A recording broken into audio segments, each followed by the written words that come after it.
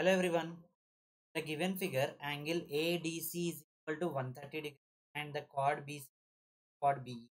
Find angle CBE. Okay, so angle CBE find out. So which means that this two. Okay, how we can find out? Yeah, before going, first of all, AB is cyclic quadrilateral, right?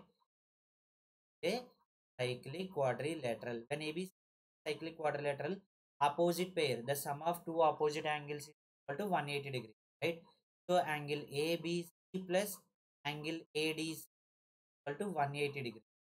So angle ABC plus ADC is equal to how much? 130 equal to 180. So angle ABC equal to 180 minus 30, that is 50 degrees. This angle we got it as 50. Okay. Now if I join OC and OE. Okay, if I join, what will happen? Have a look. Because given that chord C, chord B, chord BC, chord BE, these two are equal. When two chords are equal, they will make equal angles at the center, right? Means angle B, right? Now, I am going to take in triangle B and triangle B and triangle B. Here, OC is equal to OE. They are nothing but the radius. Next, these two are equal. Na? Next, angle BOC is equal to angle B. Equal angles at the center made by the chords.